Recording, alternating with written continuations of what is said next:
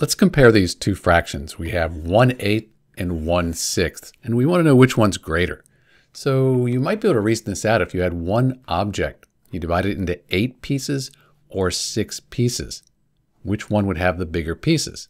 It would be the one divided into 6. So 1/6, that is greater than 1/8. You could also use a calculator to figure this out, or you could find a common denominator, something that both 8 and 6 go into evenly. So I think 6 times 4, that gives me 24. And then 8 times 3, that gives me 24 as well. So now I have a common denominator. But I can't just multiply the denominator here by 4. I also have to multiply the numerator. That's because 4 over 4, it's just 1. So I'm multiplying this by 1. I don't change the value, just the way it's represented. 1 times 4, that's 4.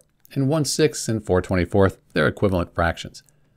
Up here, multiply by 3, we end up with 3/24. Now we can compare our fractions. Same denominator, we look at the numerators. 4 is larger than 3, so 4/24 is larger than 3/24. Only by 1/24, but it's still larger. That means since these are equivalent here, and these are equivalent, 1/6, that's greater than 1/8.